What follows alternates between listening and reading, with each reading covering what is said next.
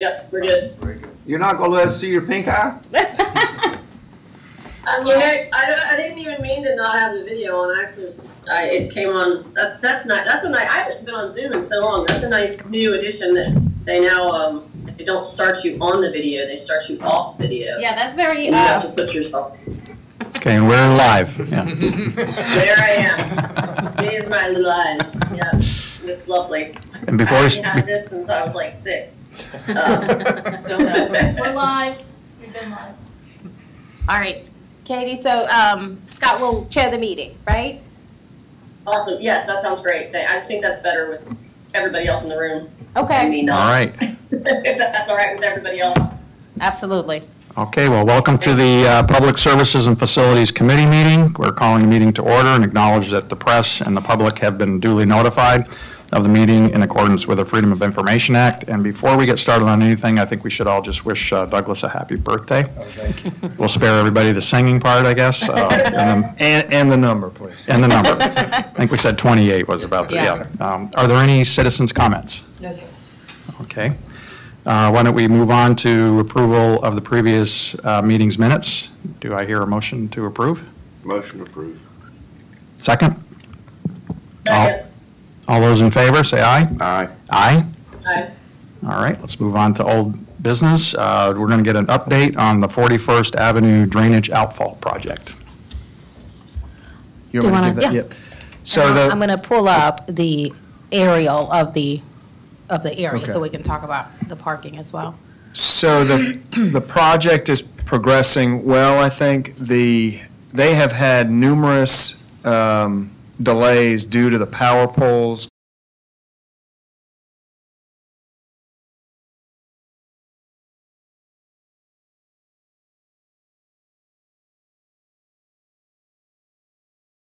The Intracoastal Waterway, there's a large structure at the end to be built.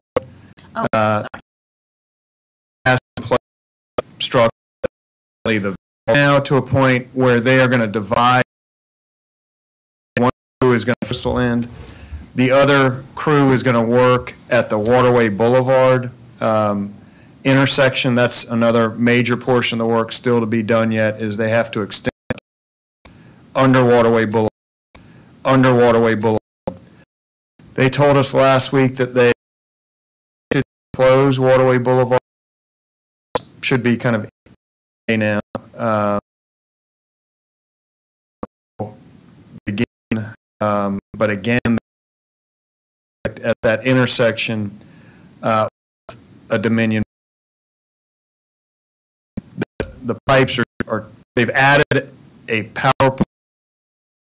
Plans were done, and so, and of course, as luck would have it, they put the pole right in the wrong location, so they're having to modify either the pole or the pipes as they go across the street, and they're kind of ironing that detail out now, but should have a solution here in the next day or so and allow them to start cutting across that road, close the road, get that work done. And at the same time, as I said, be working at the very end of the, I will say that we have, the contractor and the city has been coordinating with the restaurant owners on the use of that lot. It has extended longer than what we had originally expected, and the restaurant has been agreeable to kind of a transition period that we're in now. And the image on the screen that Desiree has put up is the latest kind of agreement that the contractors worked out with the restaurant tenants, where the section behind the blue line, to the right of the blue line, is the section that the contractor is going to continue to work through, and then the gray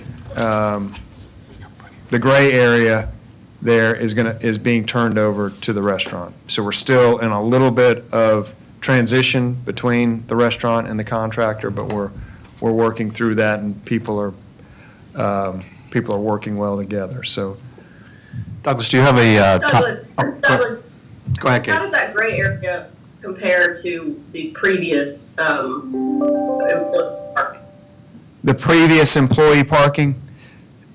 Compared to what I'm looking at as the gray area now, it looks to be about the same size. Is that? Yes, it is. So the main difference there between what they've historically had and today is really the area right at the edge of the water where you can see there's an excavator and a box in that photo. That corner.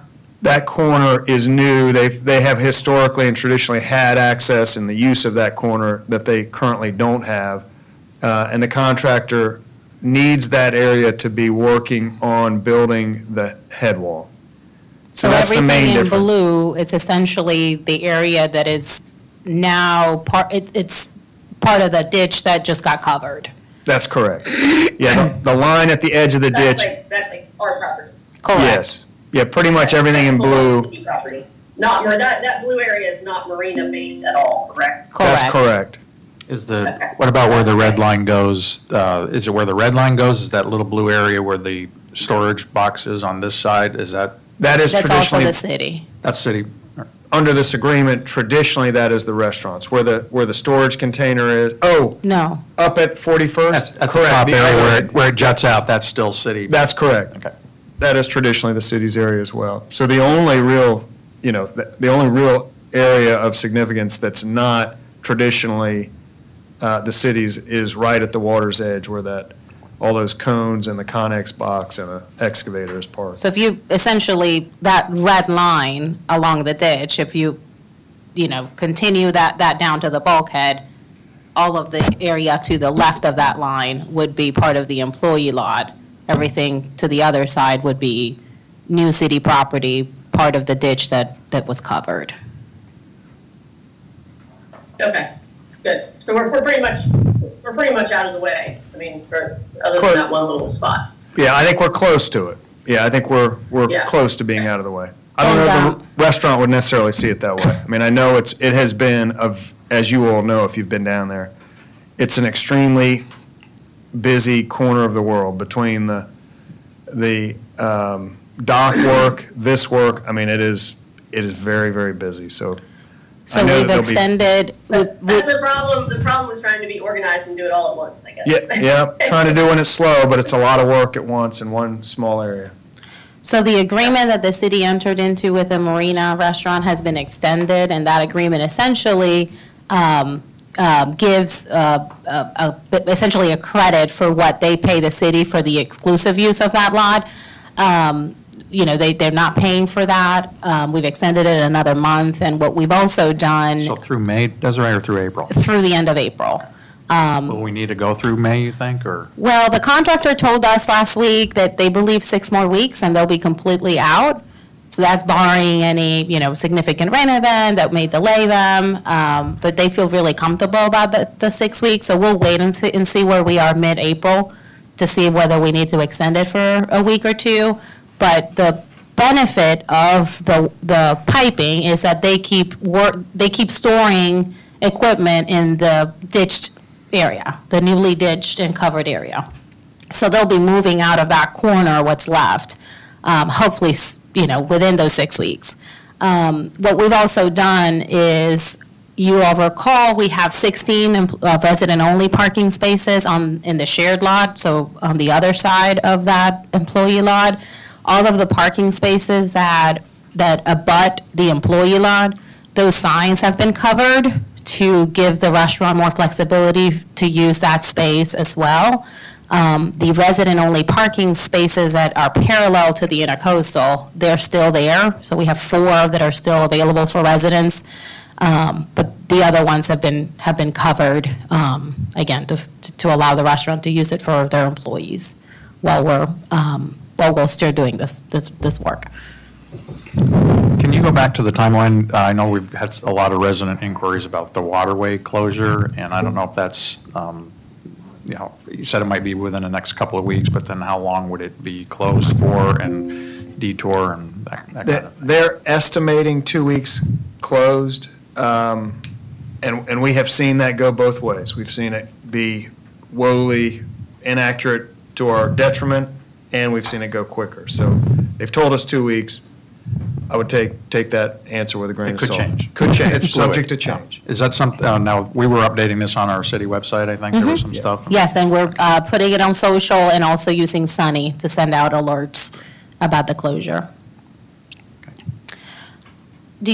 And I think last week we talked, you had some questions about the elevation Oh, of yes, the yes, ditch. that's right, too, thank you. Yeah. So Douglas, could you speak to that? Yeah, so the original plans do show, I would say a moderate shift in elevation, and I would say it's kind of a foot, 2 feet maybe, that would be a hump at so the parking lot increases in elevation as it gets closer to the water, and it kind of has a mound there that I think is an old mound with trees. And the final plans show that mound still there. We don't think that it is and right now, if you were to go out there, it's an unsafe drop from the edge of the elevation of the parking lot into the project area. Where the red line is, sort of? Yes, Yeah. where that red line is, probably a 3-foot drop there now.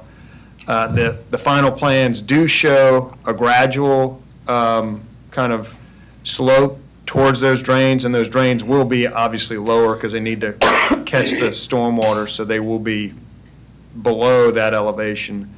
But we don't think it'll be unsafe when it's finished. Do a site visit and see what the conditions warrant. Basically, where that red line is, we would want to either put parking stops if it's not much of a kind of depression, or if it's significant, we think it could damage a vehicle, we probably would put a fence, something along that red line to keep, the parking from coming into that area, because it's just, at this time, it's not designed or contemplated for parking. And we still haven't, we're obviously working through what the final, if there will be some change of parking in that corner, and at that time, there would need to be some grading to make it kind of flow, if that's the ultimate. The ultimate goal is to join those two areas for parking. We'll need to grade it to make that happen. And again, to your point, it would require a new layout for that area so the city gains access to that new ditched covered area. Right. Yeah, it'll be gravel, so it's going to be kind of a graveled area adjacent to the parking lot, but it'll be slightly depressed from the current grades down there. Okay, so to make it available for parking, you're saying it would probably require some regrading, it would be gravel, and you'd need access. Right. Correct. And we have in the FY25 budget, we have $150,000 budgeted for a parking lot reconfiguration to cover what would be the city's portion of whatever we ultimately decide for that corner. You think it would cover that too? Or- That's a very high-level placeholder. We Okay, just asking. the last time we did, Douglas, do you recall, it was $60,000 what we paid before the city, before the restaurant that was part of the agreement between the city and the restaurant to make improvements to that employee lot when we entered into that lease agreement. So $60,000, I think 150 should be, it's a good educated guess. Thank you. Any more discussion on this agenda item? Blair? Anything? No? Can I, one comment, Douglas? Donnie, use your mic, please. The mound that you were referring to, I recall, the greenery trailer was there. Have we tested that to see if there's a concrete wall up underneath that? There was a slab and a wall. There was a bunch of concrete pulled out when that 50,000 you're talking about. A lot of that was demolishing all that old debris, pulling that out of there. All right. Next agenda item is the discussion of implementing parking fees on Marina Shared Parking Lot and new right-of-way parking along the pipe ditch. So, yes, I'll lay the foundation of this conversation. So as you all know, we share the shared parking lot at the marina between the city and the restaurant. Last year, you recall, the city entered into a temporary agreement with them during the season to have a parking attendant there Thursdays through the weekend. The parking was shared between residents and marina patrons. The trailer parking spaces in the middle were exclusively available to residents who had boats and trailers. And after a certain time, I believe it was 3 p.m., those parking spaces, as they became available, the middle spaces, the trailer spaces in the middle, as they became available, they became available to the restaurant for their patrons throughout the evening. We do not have a similar agreement for this season. We have been working, as you all know, on a new parking layout to be agreed on by the city and the restaurant for over 2 years now. We haven't agreed to anything yet. Obviously, right now the lot is being used. It's very heavily used because of these these two projects, the public dock and the ditch project. But we anticipate, again, in the next several weeks, those projects being completed, and then this shared parking lot will need to be managed by the city. It's owned and managed by the city, shared with the restaurant. So up until the point where we agree on a new parking layout and separate, which was the original goal of a new parking layout for the city to have its own parking lot, the restaurant would have its own parking lot, and there would be no sharing component to any of those spaces, then we have to agree on how that area is going to be managed this season. We now have a parking management company that manages and enforces the parking on Front Beach and island-wide, so there would be an opportunity for the city to include that there. But we don't have any fees associated with the shared lot, and we would need to establish those if it's the will of the city to do so. Also, we know that the 41st Avenue Drainage Ditch Project will create an additional right-of-way parking along 41st between Waterway. There's a section between Waterway and a little north of the fire station that there's no parking currently, and we would maintain that to allow the trucks to come in and out of the station. But past that area, there will be availability for parking. So we would need to establish how that parking is going to be utilized. So that's the reason for this conversation, to get a feel from the committee about what the goal is for managing parking in the shared lot and on the public right-of-way on 41st. And just note that section of right-of-way is owned by the city. It's not an SCDOT road. So are they two separate? I mean, is the shared parking something we'd have to work with the tenant, and the 41st, that's something we can do on our own, or how? Correct. Well, the shared parking, the only restrictions on the shared lot that we have with the restaurant per their lease is that the parking needs to be free after 8 p.m. and that the spaces are first come, first serve. But that's pretty much it. Okay. There is no restriction on charging for parking before 8 p.m.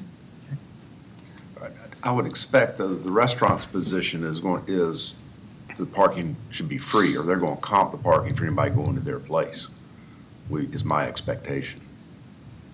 I don't know. You don't know? We hadn't had that conversation with No. the restaurant?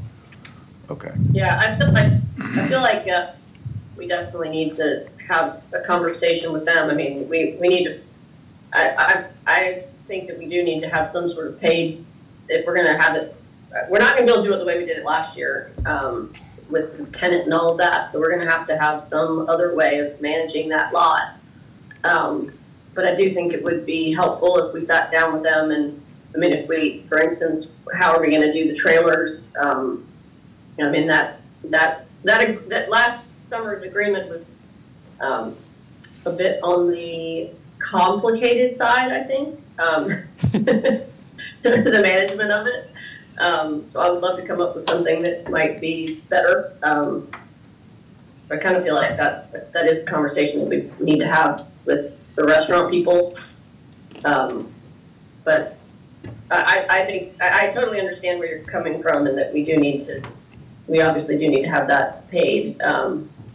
And when it comes to the ditch, I feel like that also is gonna need to, or it's just gonna all be taken up by the marina.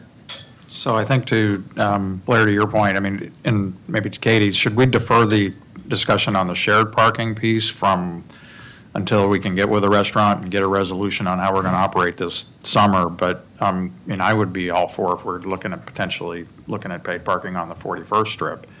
That's something that I could certainly get behind. Yeah, I think, Blair, you're probably right. The restaurant will probably feel like charging their customers might not be the best for their business. There's a way obviously around that. I mean, that can be figured out, but 41st, absolutely, I think we should start charging.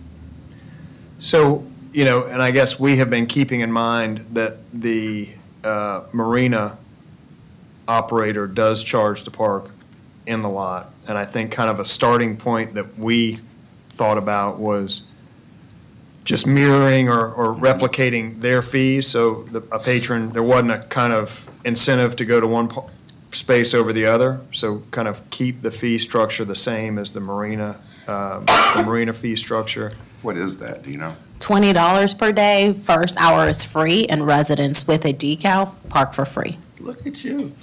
That's a car, and then. That's a car, and then for trailer. Go ahead. I'll go ahead and share that too.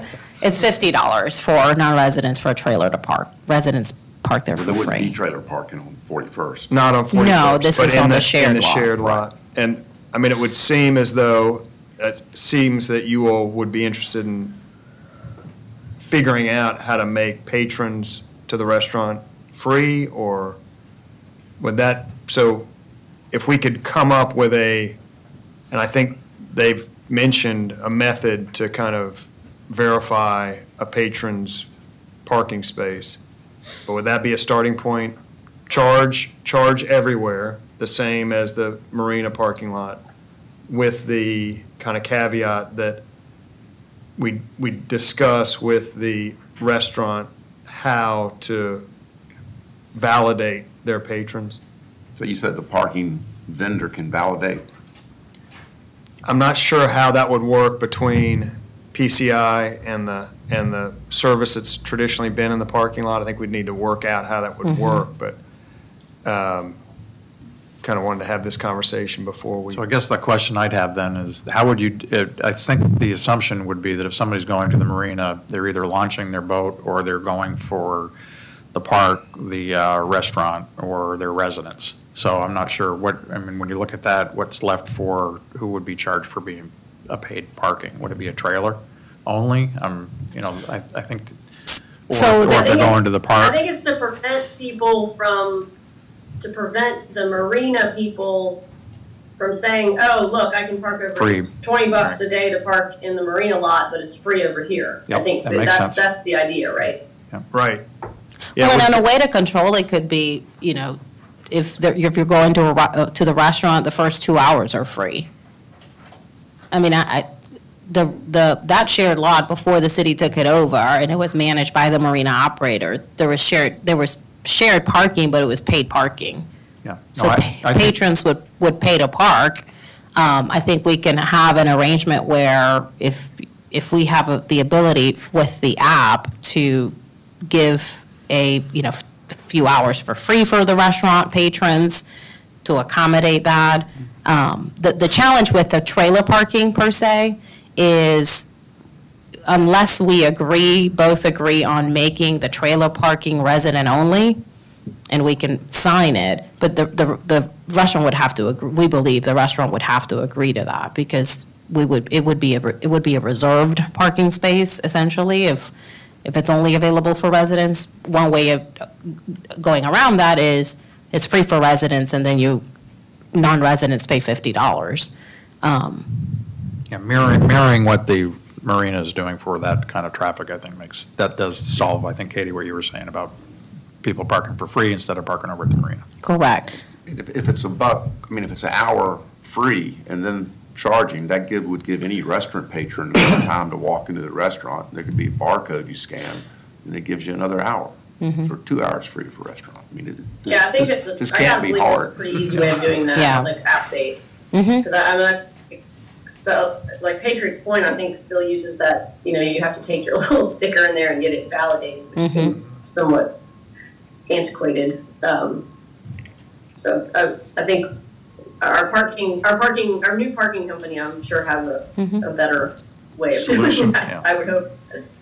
But as we indicated, the starting point would be mirroring the rates and finding a way to give the restaurant patrons, free parking. Free access.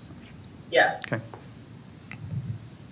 Make All right. it so. I think that, and then for the ditch, what are we thinking, just to mirror that also, and like times and how? What are thoughts on that?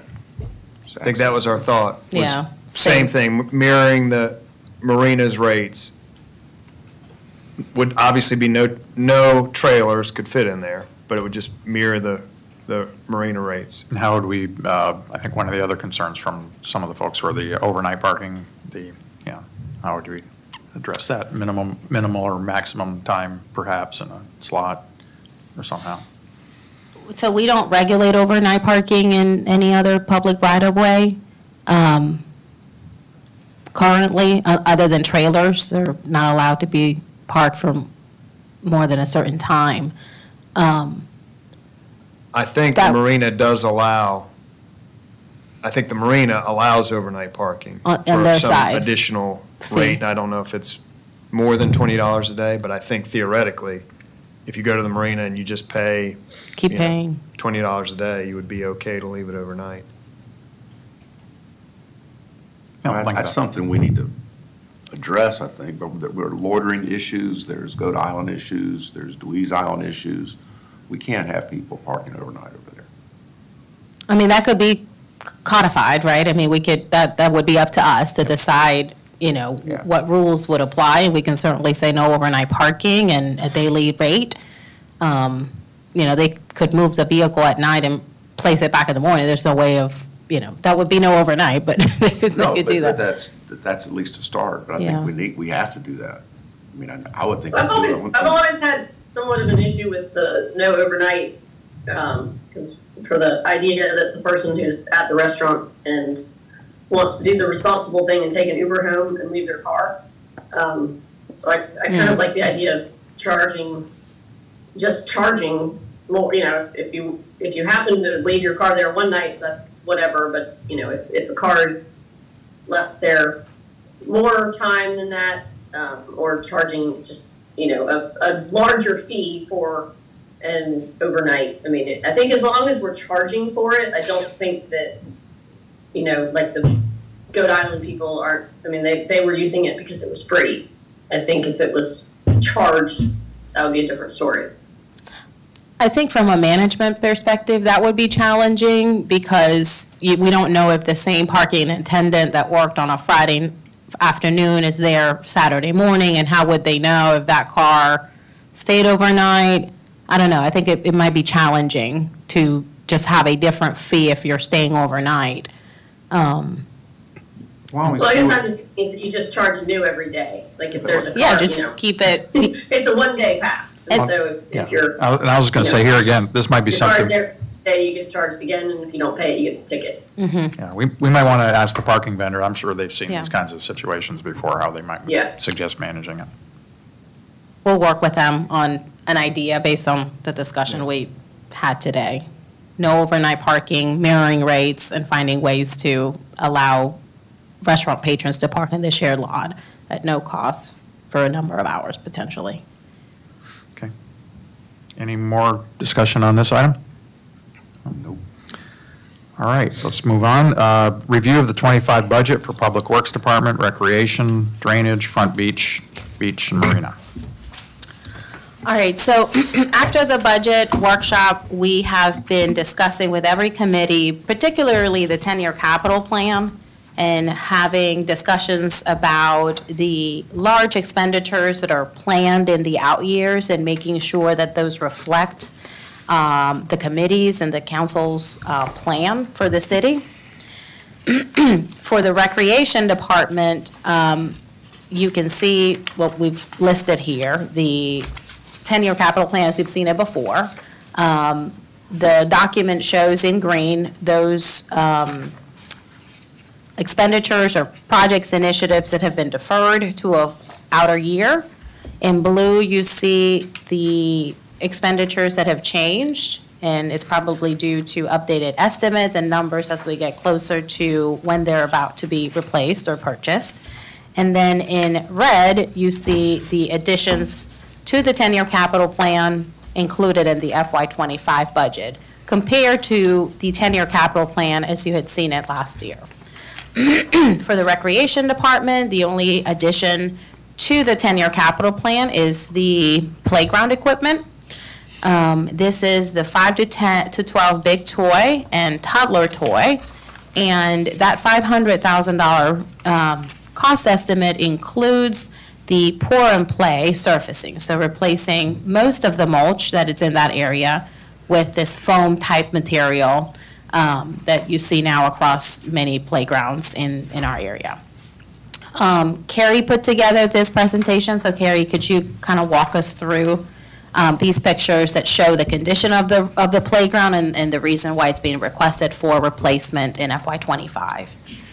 Okay, so the playground, in this picture you see the main three pieces that we're looking at replacing, and we'll go through.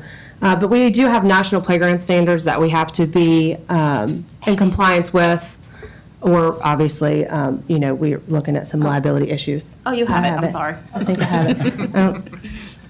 Okay, so the first piece is the toddler toy. It was purchased in 1998. And so this is kind of what we're looking at basically through all the pieces of equipment.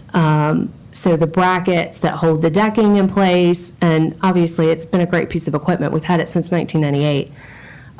But just with our weather, the rust, the salt air, it's getting to a point of the age of the equipment, and repairing it is becoming more difficult to get the pieces that we would need to replace.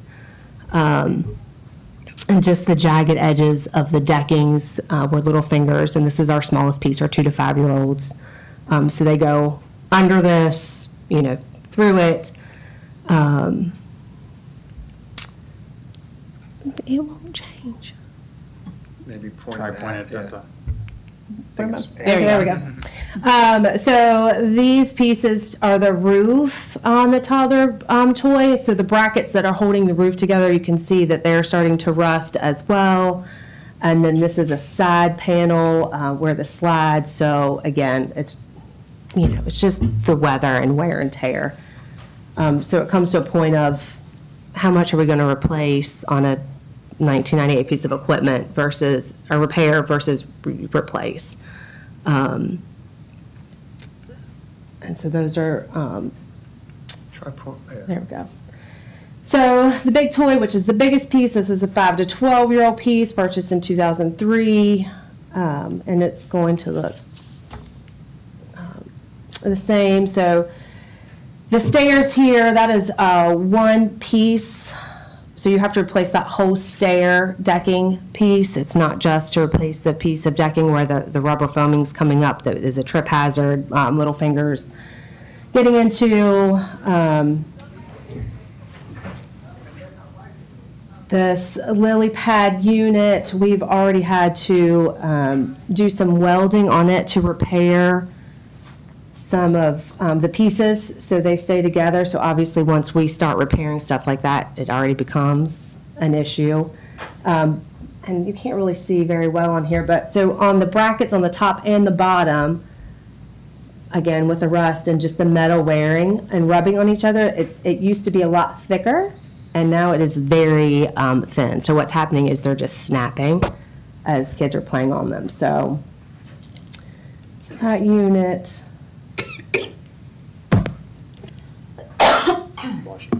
again, decking, and that decking would go to that lily pad unit and to the other crossbar unit. And again, these are brackets that hold decking in place. To the slide, this picture on the bottom left is actually the slide bracket that holds, in the bottom right-hand picture shows you the whole piece. And so that's just what we're seeing kind of everywhere, is just the rust is getting to the bolts. The top left-hand bracket is actually a lower pull-up bar, so any of those brackets that you see should actually close all together so fingers aren't getting stuck in there.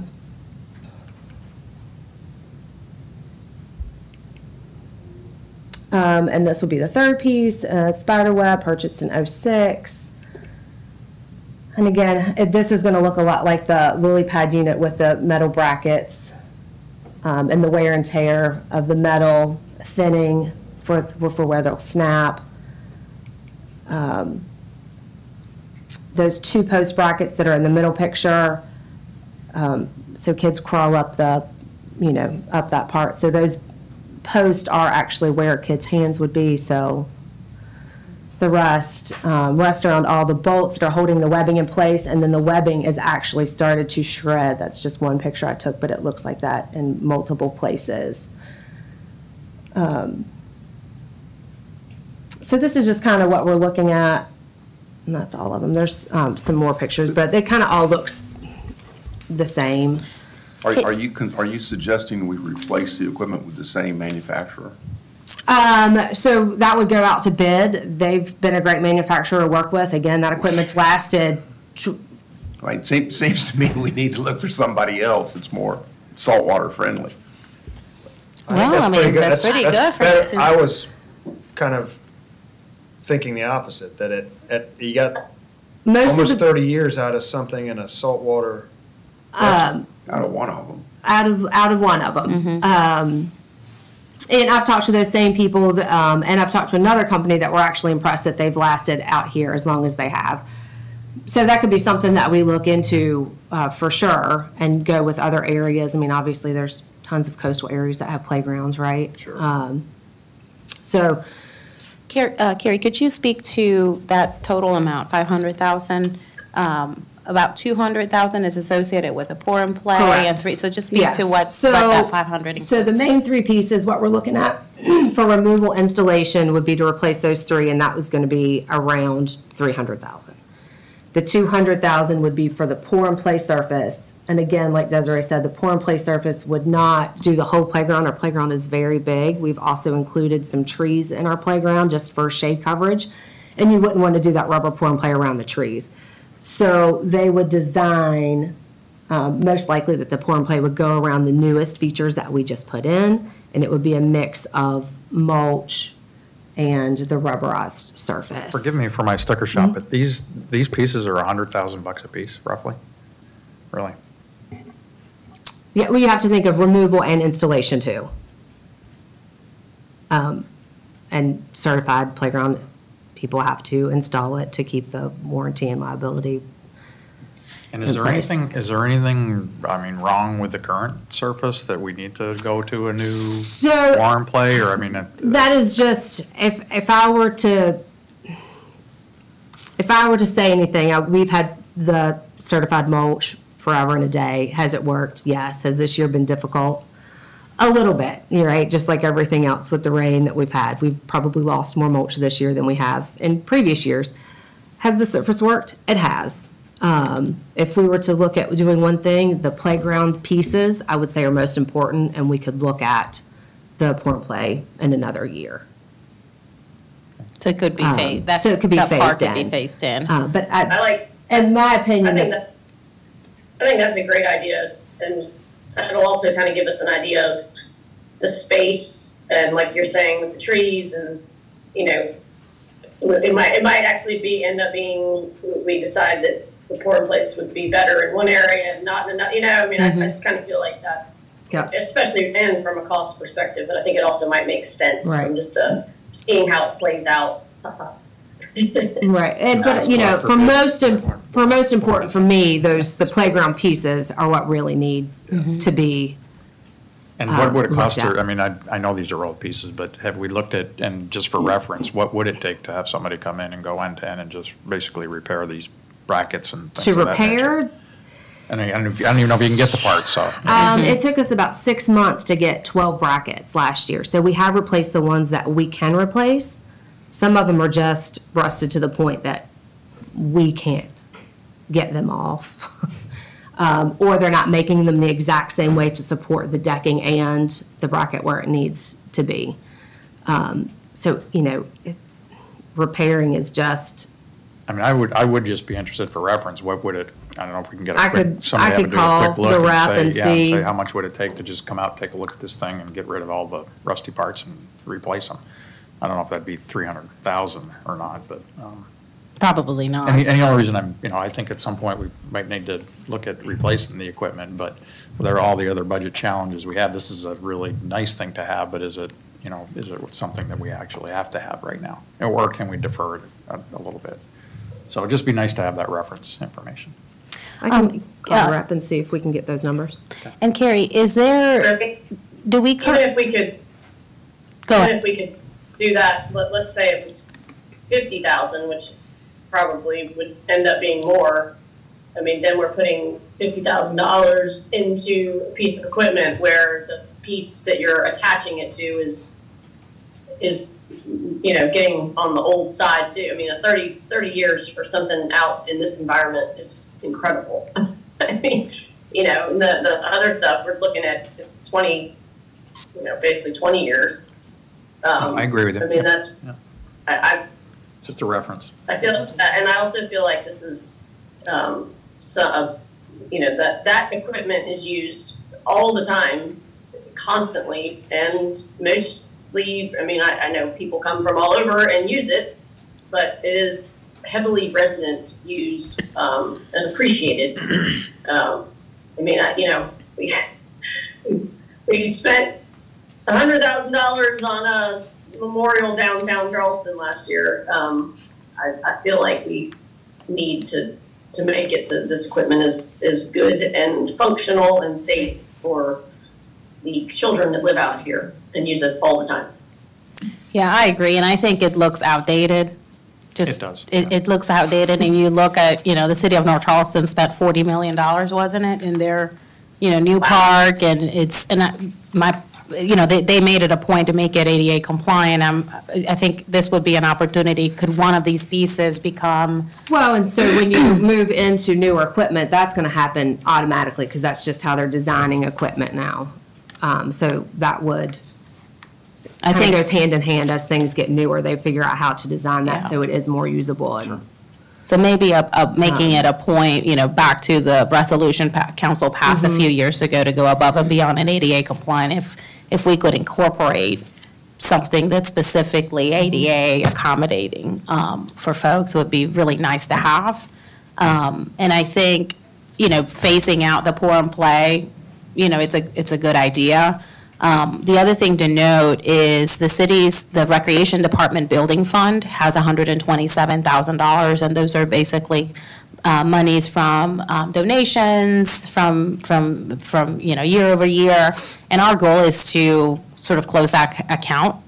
And the second draft of the budget includes funding a portion of this expenditure using the rec building fund. Whereas before we had it split between capital projects and tourism funds, we could use the rec building fund to cover what would come out of the capital projects fund, so it would be mostly a tourism funded project.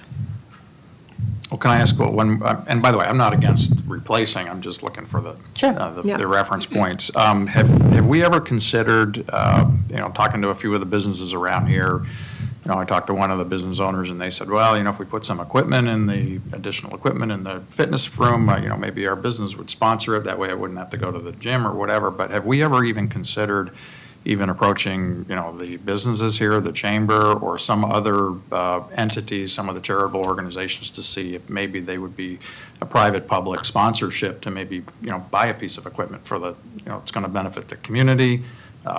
Put your name on it. I've seen this in other communities where they do the public-private sponsorships.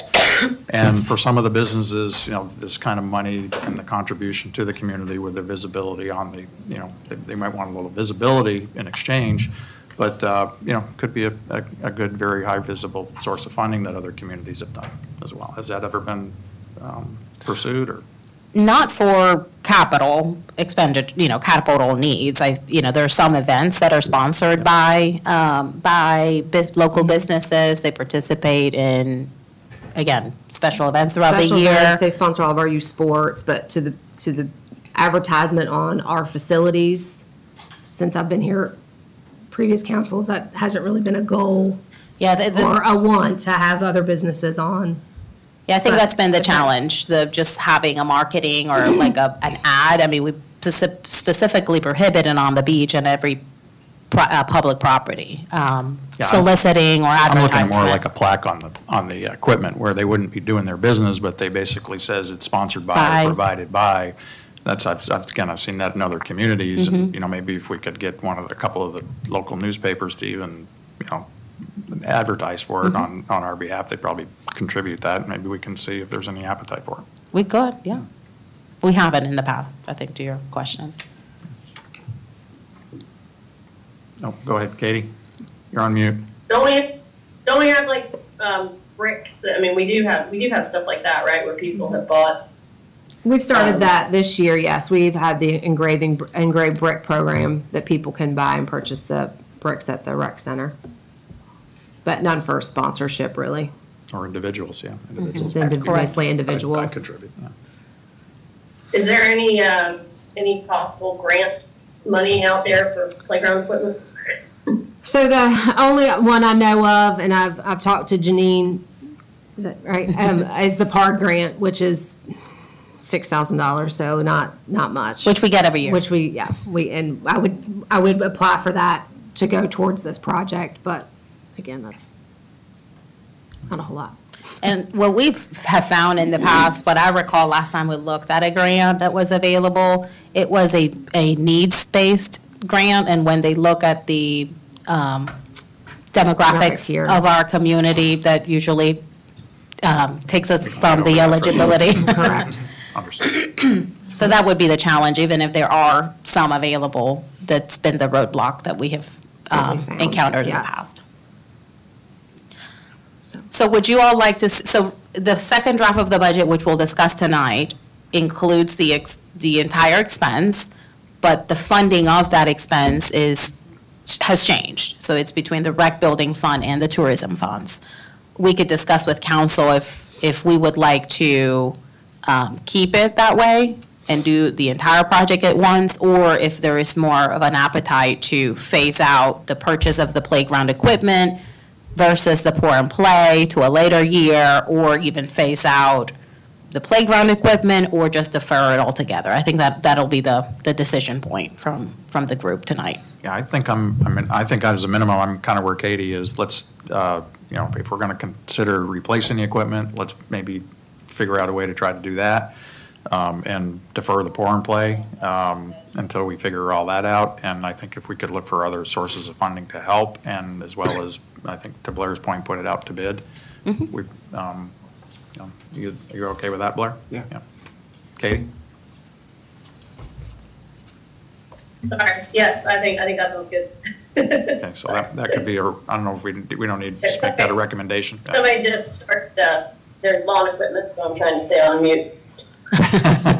So what we'll do is when we discuss it tonight, we'll just say this was the sort of the consensus of the group to do this with this particular expenditure request. The other thing that I wanted to discuss with this committee and get some feedback is when you look at our out years for the recreation department, you'll notice in FY '27, we having, yes, in FY '27, we have line item 214 in your 10-year capital plan, the covered walkway to front entrance for $250,000. So that was a concept that we had discussed many years ago. I think part of the,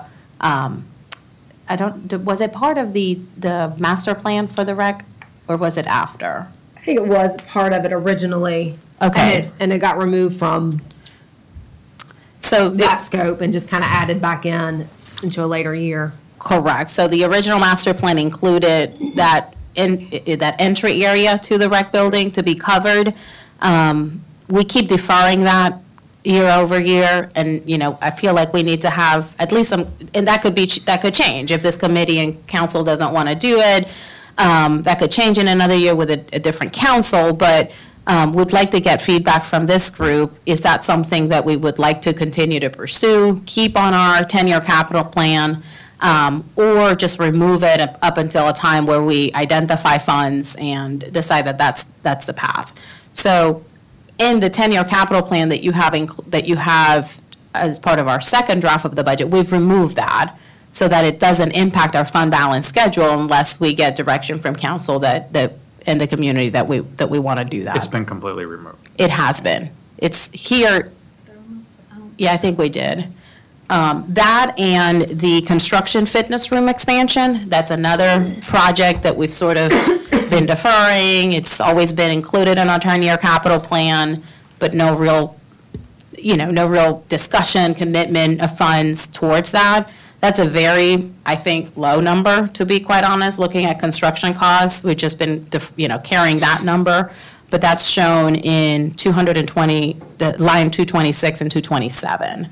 So one piece would be the expansion, the room expansion, and then the second would be the equipment. This is an initiative that we have heard from the community that they would like to see. Right now, we have the cardio room. It's very small, limited in its offerings. A few years ago, we did discuss it with the committee. Particularly the reason why we did not pursue it in any specific detail is the concern that where the cardio room or the cardio room would be, or the fitness room would have to go, would require the removal of significant live oaks. It would be where next to the dog park. So if you can imagine where the room, the rec center is, it would be on the other side of that long walkway that faces the Magnolia room. And so I think that was a stumbling block at that point, recognizing that those live oaks would have to be removed. So there wasn't any clear guidance direction of pursuing that project. In the 10-year capital plan that you have, is it still there? Oh, we did remove it? Okay. Well, can I make a suggestion? Okay, yes.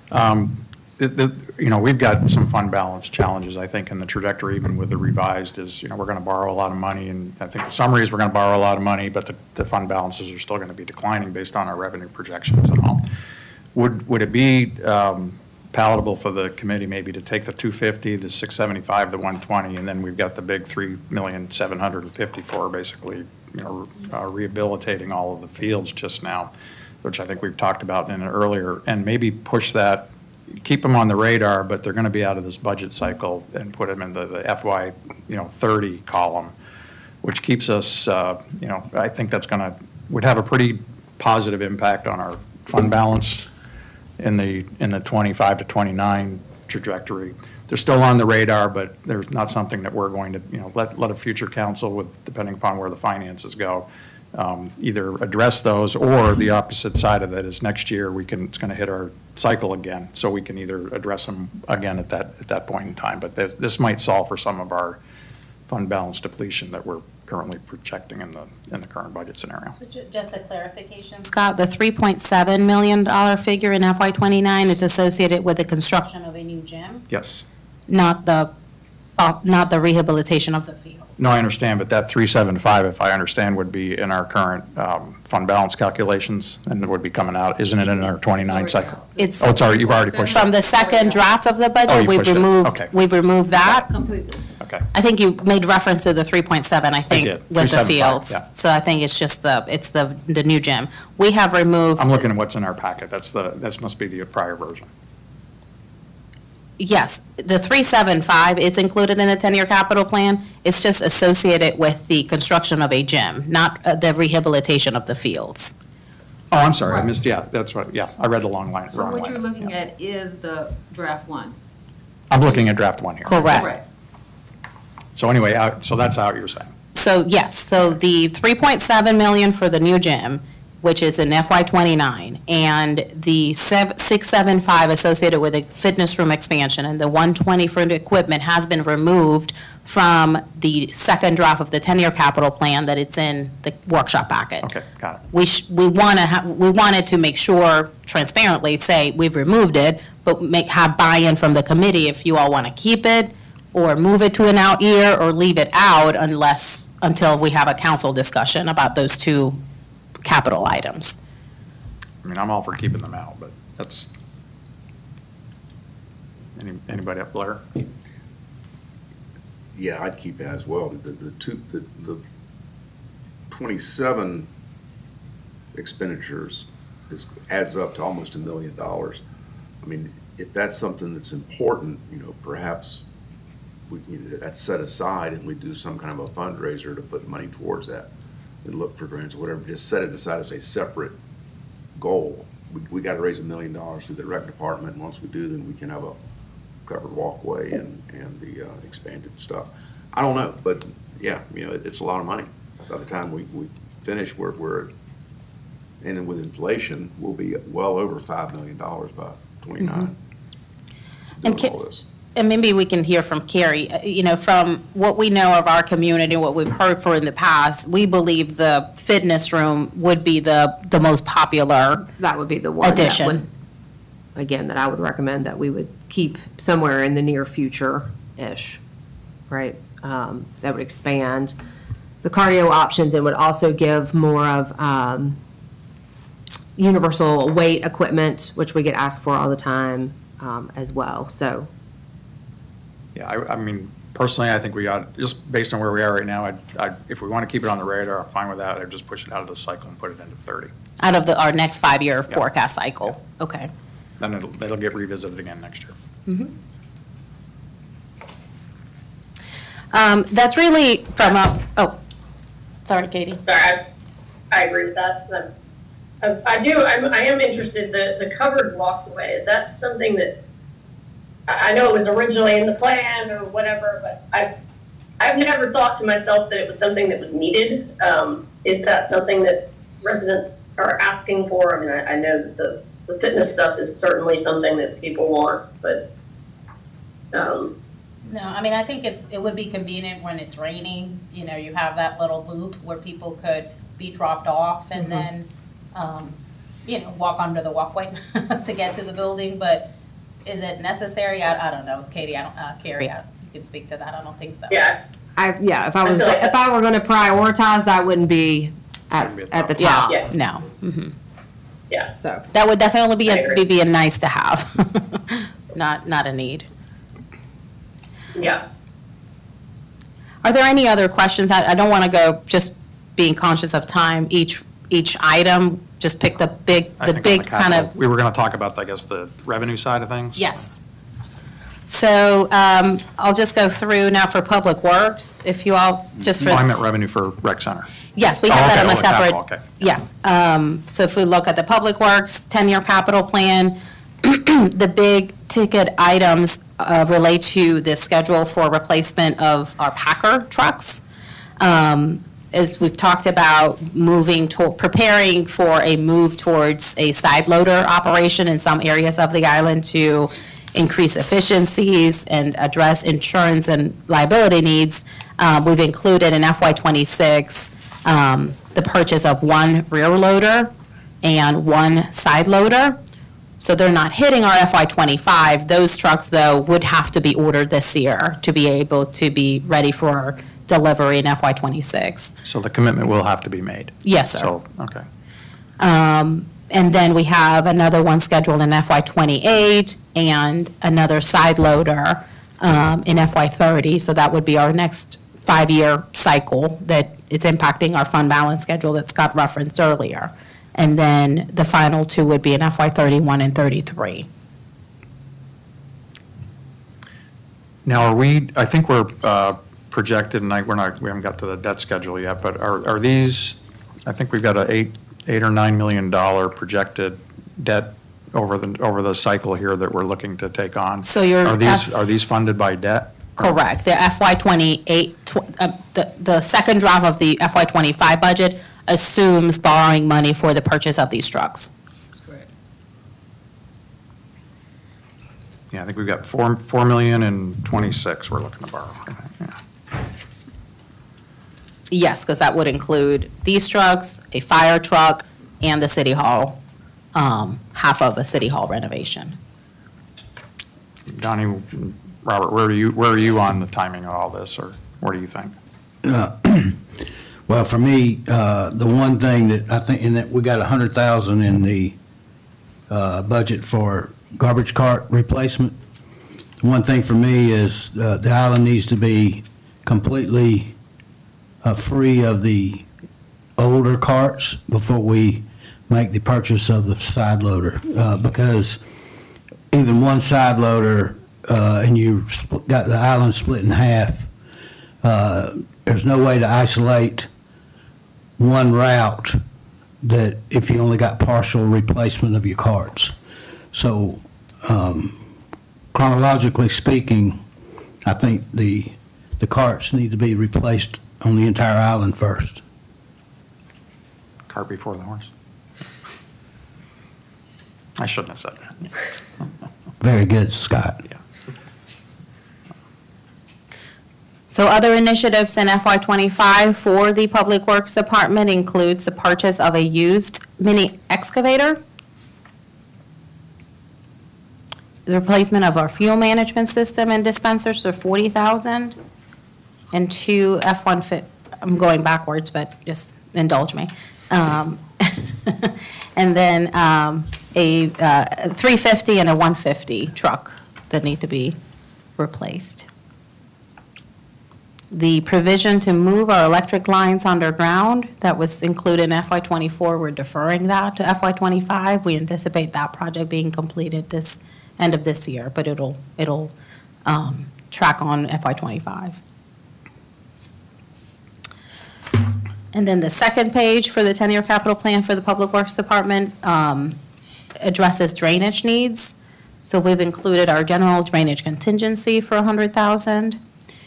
$250,000, so this is a change from the first version we discussed a couple months ago. So our next drainage project is going to be drainage improvements on Palm Boulevard between 38 and 41st. Looking at a construction design and construction schedule, in FY '25 would happen most of the design and permitting, maybe some minimal construction as we try to coordinate with some work that the Water and Sewer Commission is doing in that same area. But most of the construction would hit FY '26. So you can see how that amount has been split between FY '25 and FY '26, $250,000 and $1.8 in FY '26. We have the drainage maintenance rotation schedule for $195. And then we've rebudgeted the Waterway Boulevard multi-use path in FY '25. This is offset, so your second draft of the budget includes what we anticipate getting from FEMA as a revenue.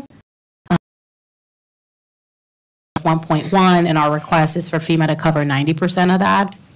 So look at the entire budget, that's that amount, that 1.5 is offset by about $900,000.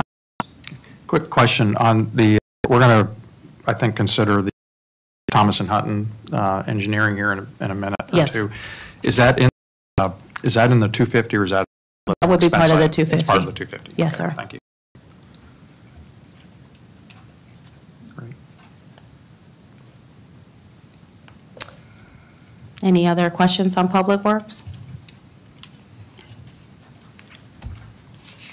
Then we have the Alapalms Marina. Here we have rebudgeted the cost of the public green space and $150,000 for the city's portion of a reconfigured parking lot. So we would have $300,000 to do if a parking reconfiguration and some green space that would attach to the new public dock that's under construction now.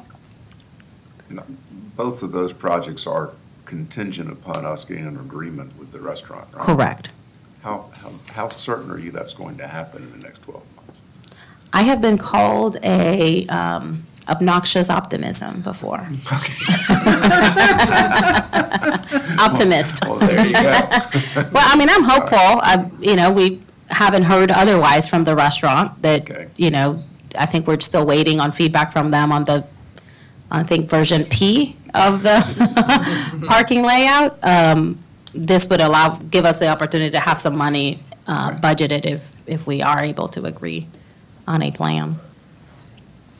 The T-Dock repairs, you all recall, we had $200,000 scheduled, budgeted for that. $34,000 worth of repairs are being done now by the same contractor that is replacing the public dock. The marina tenants have requested the city to allocate what would have been used to replace the water and the electrical systems for that dock. Rather than doing that, they don't have a need for that. Rather than doing that, to use that money to extend the finger piers on the T-dock. So we would be doing that work after the season. That's why we've budgeted $166,000 to FY25.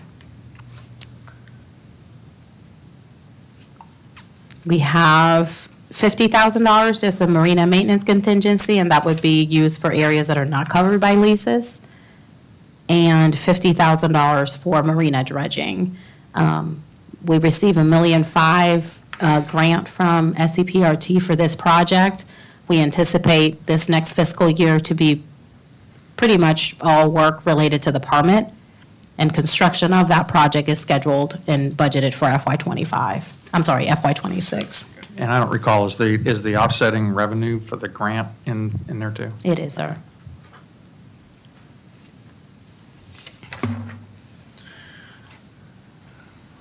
All right, for beach maintenance, we have $500,000 for replace, repair, add dune walkovers. So we received $500,000 this year from the state to add 2 ADA compliant boardwalks. Can I bring us back? I Sure. apologize for this. No. The recoat of the marina bulkhead is in 27, that's 450. Is that still necessary, required, a good number? What are your thoughts on all that? So the last time we did it was maybe 5 years ago. That's when we placed it in FY27. You know, what we would do in FY26, just do an assessment, hire ATM or another vendor to do an assessment and tell us condition and whether or not it's needed or it could be deferred. So we haven't done that yet, and but we would next year before we build FY27. And that would be a city responsibility. Yeah, and the only reason I'm asking, I think 27 is the year we really have a weight on our fund balances. Yes, I think moving the rec department, those 3 projects. That'll help. That'll help. Yeah, generally, What's impacting FY27 is the beaches. The beach renourishment. That's really. and our marine equipment never seems to go quite as long as we would want it to go. I mean, it's kind of the opposite, unfortunately. They generally, the engineers are optimistic when they tell us how. And I don't know we've ever had one go much longer than. 3 years. All right, so under beach maintenance, we have budgeted the expenditure of their grant for the 2 ADA board walkovers that we received from the state this year. By grant revenue in FY25. $250,000 for the emergency vehicular access project at the county park. That's a deferment. We had it for $200,000. We believe it'll be more expensive, so we budgeted $250,000. We've already approached county for funding assistance of that project. We're working with our team to get for the city to cost share that with the county. And this will allow us to avoid using the Fifth Avenue, which we know can sometimes have significant drop-offs due to erosion. And then we have a placeholder of $15,000 for Moby mat material as needed. For FY25, under beach maintenance, we have the design permitting phase for the large offshore projects, and that would include both the north and the south end. We've included here $400,000 for the Army Corps of Engineers breach inlet project, so that would be what would be the city's project in coordination with the Army Corps after the Army Corps does their part. We anticipate, we have a pre-construction meeting tomorrow with the Army Corps. They've already entered into a contract with ATNA, and they anticipate the, sand being moved mid to late May, so next month. So this will likely fall into FY25, our FY25 budget, so if we've included what we estimate would be the city's portion. We have the shore management project in Wild Dunes. That application has been submitted, and that $180,000 it's 25% of the estimated cost of that project. And again, we're making assumptions based on the city's participation in prior projects within Wild Dunes due to the fact that they don't completely meet the public access definition. The city's participation would be capped at 25%. That's how this budget is built on. Then we have in FY26, what would be a follow-up shore management type project for the south end. I know it's listed under the same line item, but we have that in FY26. If there's been discussions about how long the benefit of the Army Corps project that is happening this summer, how long that benefit will last. So we're including $350,000 for next year in the event that we do need to do a project on the south end quicker than maybe a larger project, which is included in FY27. I think to your point, Scott, in FY27 is when we are anticipating two large offshore projects. And this is, a planning document, right? It could be that, the shore management project in Wild Dunes adds us 5 years to the life of that original project. It may not. That's why FY27 feels comfortable to give us some wiggle room in the event that we have to act quicker on both ends for larger scale offshore projects. Is there, just a curious question, is there any way that we could, while the Army Corps is here, is there anything they can do on the inlet management, or is that a whole separate project, like you're thinking there might be more additional work if it continues to erode?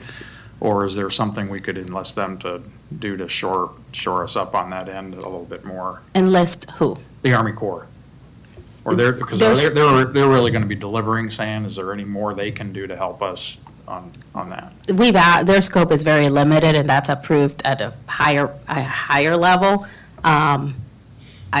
We can certainly ask. I know Stephen has been working with them. Yeah, they'll be here. Well, why don't we defer that conversation? Mm-hmm. Okay. But anyway, I think we have funds allocated in the next 3 years for give us the flexibility as these ideas flush out about what could be done after we do the Army Corps project. We would have. I have a question on the fund balance. I think we're still showing it goes negative about $4.8 million again in 27. Mm-hmm. And how do we really can't go negative. Sure. We have to finance it, or we're going to have to move money from other funds, and that's not reflected currently in our budget scenario, which is, again, it's probably understating either our financing cost to cover it, or it's overstating these other fund balances because we're showing a negative balance. How are we going to, I think we ought to correct that, or I don't know if it's a correction or it's just, we really can't show that without showing how we're financing it. Mm-hmm. Well, that's part of the conversation tonight with council. When we made the changes from FY21 to, draft 1, FY25, draft 1 to draft 2, we're borrowing some money for some of the capital expenditures. That has the impact of increasing our fund balance in our tourism funds and our capital projects fund. Correct. That would be a decision of council. Do we want to move some of that fund? Do we want to make some transfers from those funds to the beach preservation fee fund, or assign some of the expenditure associated with these projects to those funds? Or do we do like other communities have done and issue debt? or And all I'm saying is identify. Right now, when we present tonight at the workshop, we're going to show the fund balances. And I think because we've got a negative fund balance of nearly $5 million in the beach preservation fund, we're overstating, all those graphs are overstating. We got an unassigned deficit is really what we Correct. had. So that unassigned deficit has to either be assigned or netted up against the others. And for us to sort of display that right now, we're showing there's a $5 million gap that has costs associated with it that is not currently in our budget. So we got to figure out. Correct, and that was, one of the discussion points is the revenue increase opportunities. Do we raise our property tax rate in those years to cover what would be the cost of those beach projects if we issue debt, cover the debt service, or new funds of revenue to cover a $17 million assumed expenditure in FY '27. I mean, it's a big amount, it's a big number, and we just. It's good to know it, yeah. We have not identified how that's going to be covered. Paid, yeah, okay. And even assigning fund balance from our other funds, it's not going to cover that. Well, and I don't know that you can transfer. We got 3 million, what are we? Yeah, we don't have enough to transfer. We got 3.7 in the all other funds, and we've got 3.6 in the Muni 8. I mean, those are, they're all going down. Correct. Yeah, okay. So that's all. Oh, well, no, we have Front Beach. In FY '25, we have a resurfacing of the city-owned portion of Ocean Boulevard for 100, and repair sidewalks for 70. And then the rest are just ongoing maintenance funds. Where's which committee does the building show up in? Is that in? Oh, it should be this. It's other funds. It's in the other funds? It's mixed in other funds. I don't think it's. Yeah. I was looking for the 4 million, or we had 2 and 2 or things. So that's shown in the general government department, and we put that under admin, but it should have been included here. It's under the public services and facilities purview. We have them coming to the next workshop next month to present the options for the city hall renovation. Right now, the budget is built on an assumption that the cost would be $4 million, and that would be, we would be issuing debt for And that's that. debt, that's debt financed as well. Okay. Correct. Okay. Thank you. Any questions on the 10-year capital plan or requested expenditures? I got to take a 2-minute break.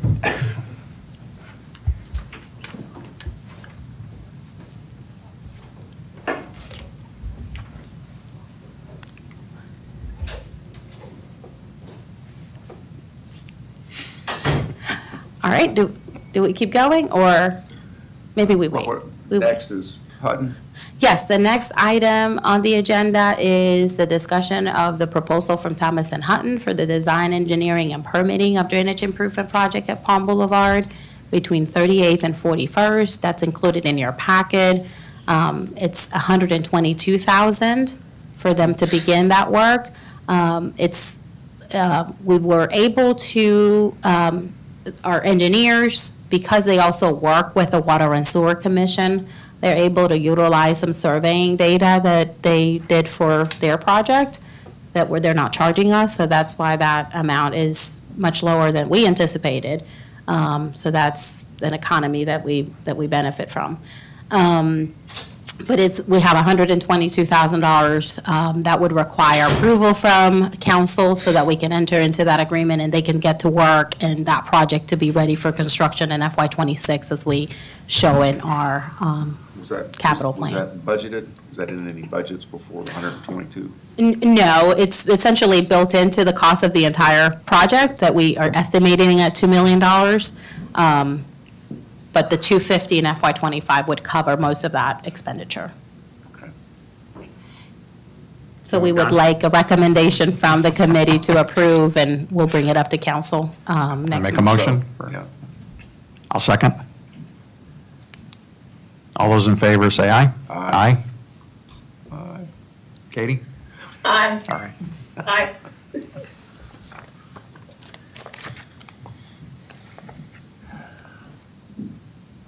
Okay, on to the last item, review of Recreation Department programming fees and just revenues in general.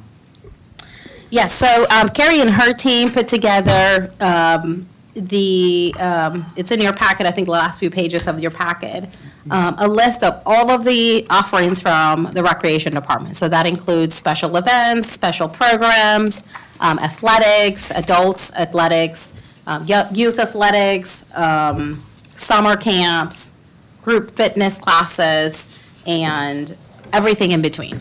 And they've shown the detail of the fees that they charge for those type of, for those offerings. It shows which ones are free, those that have a different rate between residents and non-residents.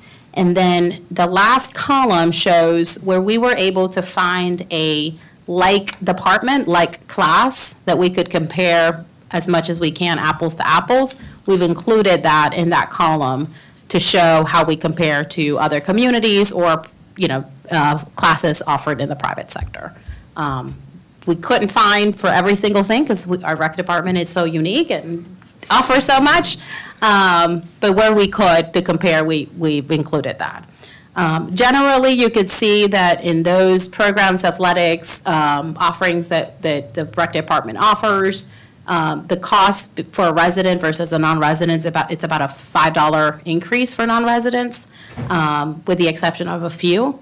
And the reason is because most of the non-residents that participate in our programming are from Sullivan's Island, so we've kind of historically been treated as sort of residents because our kids go to their school, so it's sort of a policy. A friendly type policy. But that's really the difference between a resident rate and a non-resident rate. Are there any specific questions about it? Well, for me, kind of holistically, just to start, the rec center's unbelievable, top shelf, great services. And since you've come in, you're expanding services dramatically. And we've got a fairly aggressive investment plan that would like to be pursued over the next 5-10 years to continue to expand services, expand facilities. This year, I think the projection for investment and operating costs into the rec center is about $2.1 million. And when I look at the revenue stream over the last several years, it seems to be hovering around 200,000. 200, 220 is what's been forecasted. I don't know exactly what all the actuals are. So we've got about 10% of the funding coming from revenues this year, and I know we got a big capital year this year. I guess that it's more of a goal question. How do we, if we're not raising resident taxes, which is what goes to the general fund to help fund this, but our costs continue to go and we want to continue to escalate investment, we've got a fixed revenue stream, but we've got escalating operating costs, and we want to continue to invest. So the question I have is, how do we maybe take a step back? I don't know if it's a line item, are we charging enough? But are there ways that we can sort of either increase that revenue stream, kind of start closing that gap, or get revenue streams generated where they're either more recurring based, work with our non-residents. I think we want to give residents the big breaks. To try to close that gap over time and get more revenue that's at least keeping pace with our costs and provide Carrie with a fund to be able to continue to invest. I don't like having these conversations where things are coming for requests and we got to say, we got to defer, we got to keep going. Is it time to maybe take a step back and look at, I don't know if we need to get some help looking at this, but are there other revenue sources through memberships or recurring revenue streams that other communities might be using? I look at the public-private relationship, maybe we can get some outside donations, funding, what have you, to help with these capital projects. So, going through line item by line item and tweaking it $10, $5, whatever, that's not going to necessarily get us there. Correct. And I think that the purpose of this exercise is frankly to show that we're not that far off. If we compare our offerings with other communities, there's some in athletics, summer camps, and there was another category that we think we definitely can make some adjustments. They haven't been changed in 20 years, over many years. The instructor programming, changes every year because that's really driven by the instructor. They get 70% of the total cost. But I think that they're, even myself, under the impression that, oh, we must be way behind compared to what these offerings are offered in the private sector. So if you go to a yoga studio, you're probably paying the same amount that we are.